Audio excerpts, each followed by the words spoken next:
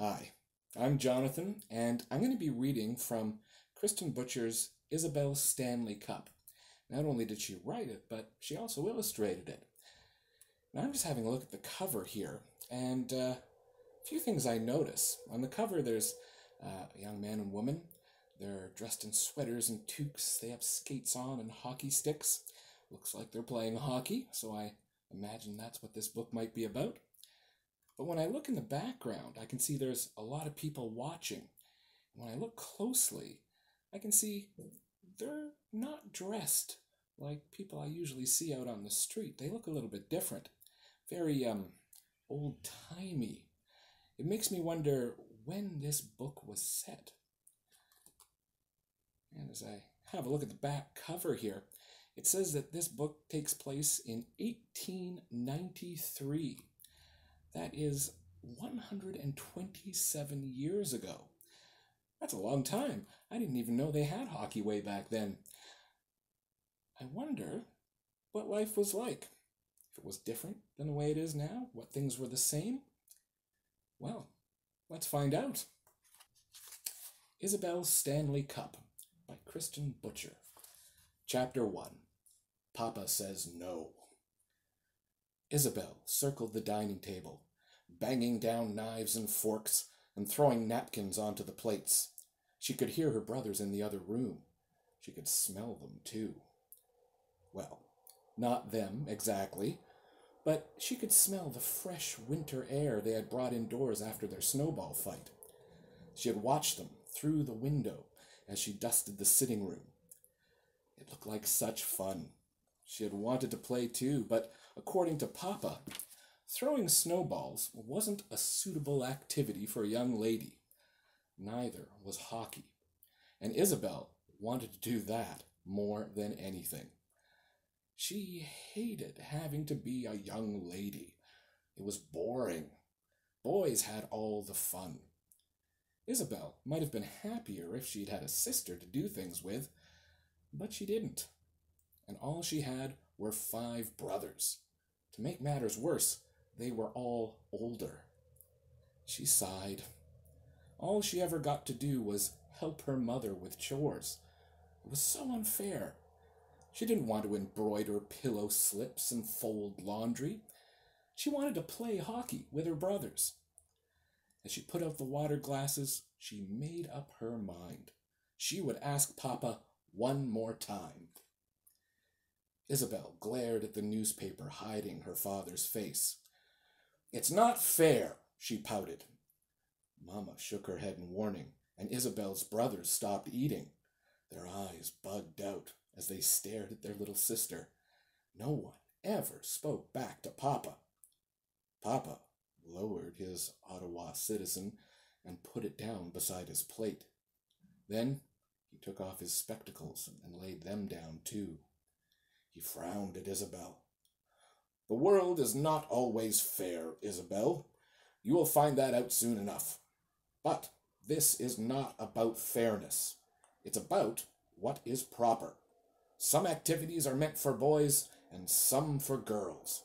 It's as simple as that. Hockey is a boys' game. It's not suitable for young ladies." "Why not?" Isobel demanded. "I can skate as good as Billy and Matt." "As well as Billy and Matt," her mother corrected her. Isobel heaved a frustrated sigh.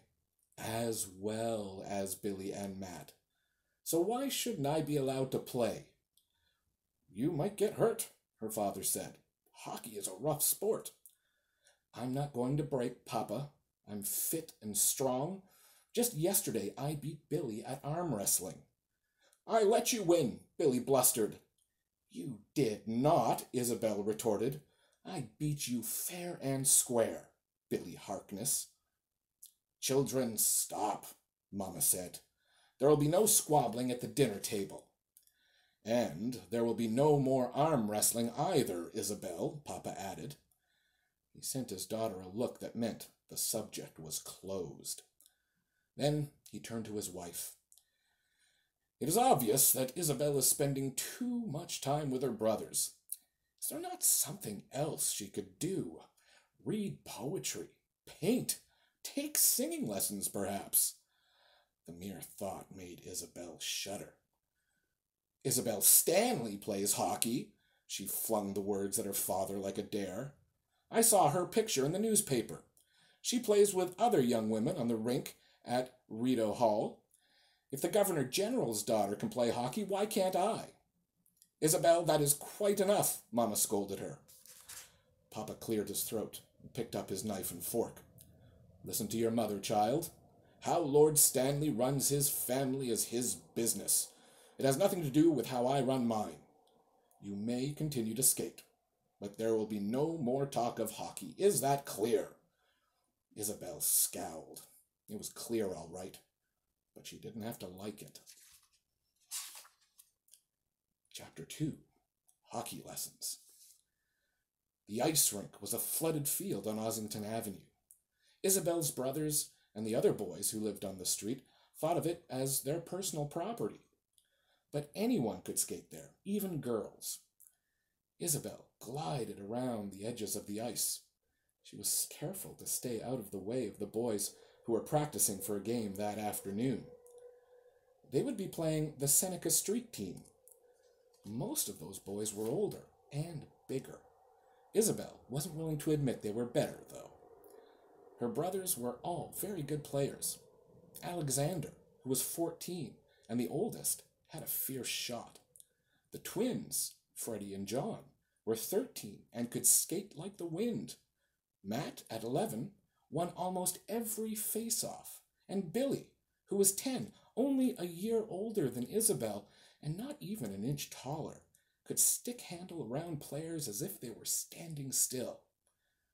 The other boys on their team, Jamie, Robert, and Simon, were good too.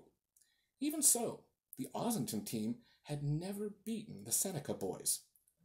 When the Seneca team arrived, Isabel's brothers and their teammates left the ice so the other boys could warm up before the game. "Back away, Isobel," Alexander said, "and keep your eyes open. You don't want to get hit by the puck." "Look out," she yelled. A hockey stick was zinging straight for his head. She dove at him, sending them both sprawling. The stick shot harmlessly into a snowbank. "You're the one who should keep your eyes open," Isobel told her brother.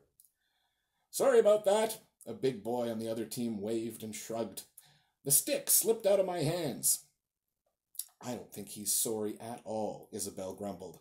"I think he did that on purpose." It was a close game. The Ossington Avenue boys played better than they ever had before. With just a few minutes left, they were winning 3-2. Excited and hopeful, Isobel cheered loudly from the sidelines. If she had any voice left when the game was over, it would be a miracle. "Come on, Ossington," she shouted. "You can do it!" Someone shot the puck across the ice. The boy who had nearly taken Alexander's head off earlier was chasing it. Suddenly, he slipped, and down he went. His stick flew out of his hands, and he slid into a snowbank.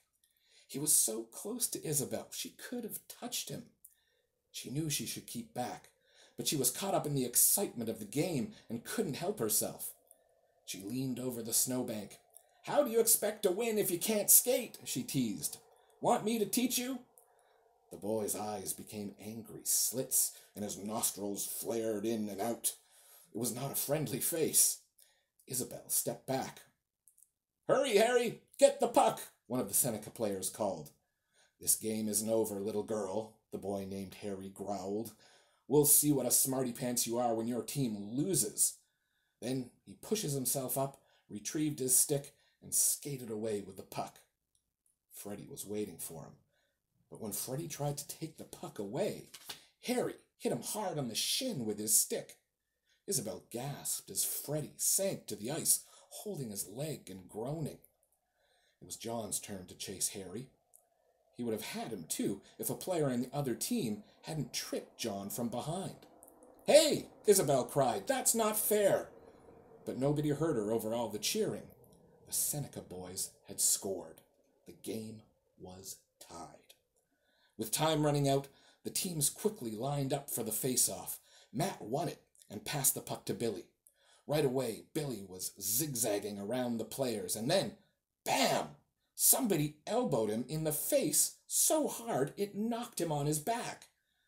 Before Isobel had time to blink, the Seneca team stole the puck and scored. The boy keeping time whistled. The game was over. They shouldn't have won, Isobel protested after the other team left. Alexander shrugged. We'll get them next time. How? They'll just cheat again. Her brother pinched her cheek and grinned. We'll get tougher and trickier.